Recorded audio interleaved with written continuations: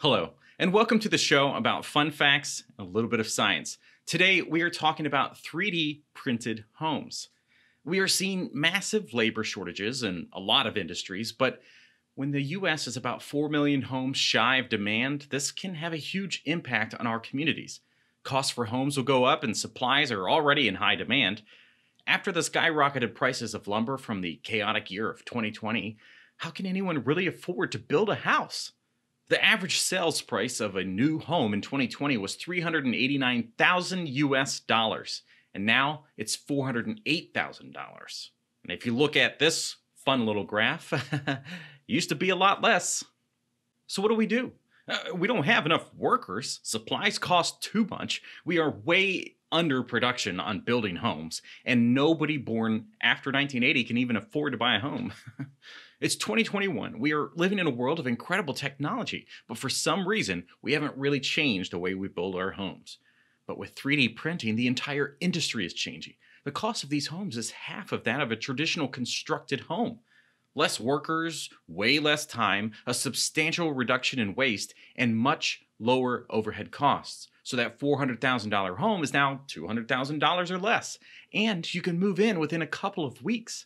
The structure will be much more sturdy than a wood-built home, which is great for areas affected by natural disasters.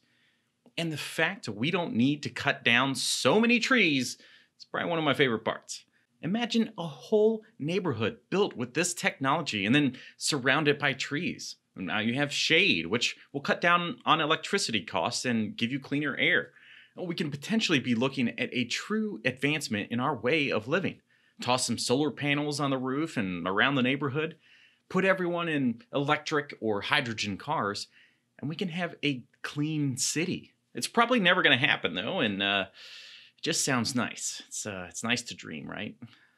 Right? The material, as used by the company Icon, can withstand extreme weather while being more efficient than ever before, and it's mold resistant. They use a cement-based material called lavacrete.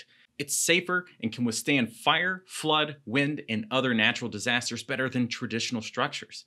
The company partnered with New Story Charity to build 500 square foot houses for families in need of shelter.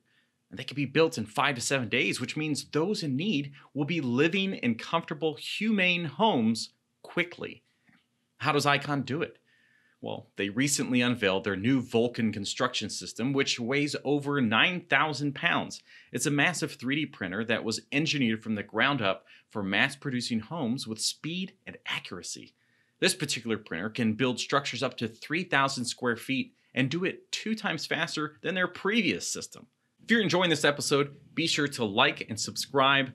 Let's continue the conversation down in the comments.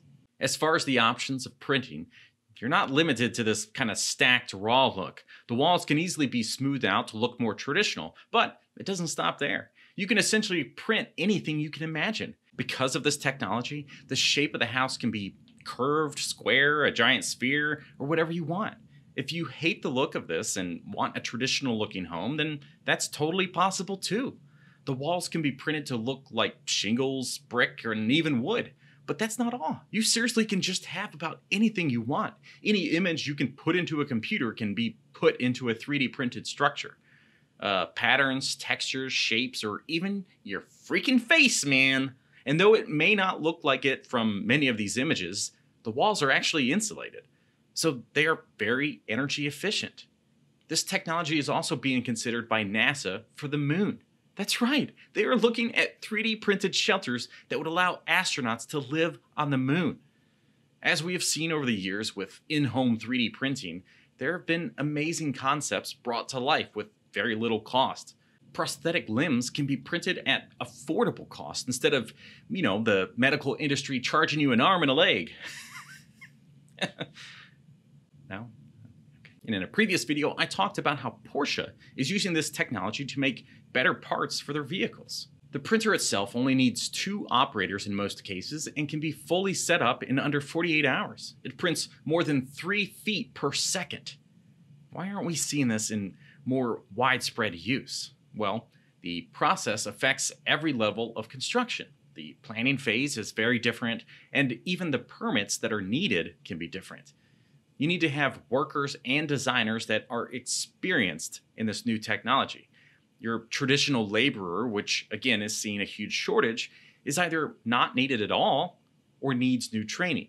And that all makes a lot of sense. We are a high-tech world now and should be advancing everything we can. Building a home in this way has a lot of positive outcomes and is actually adapting to our younger generations.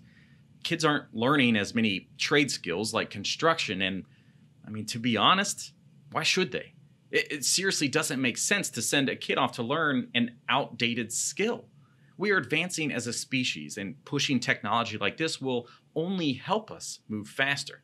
And just to be clear, this still requires electricians and many other skilled workers of different trades to complete a structure like this. And electricians, for example, they will be able to drastically cut down their time spent on one location.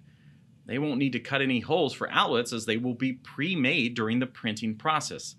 And feeding the lines will be even easier. This means they can complete more projects in less time.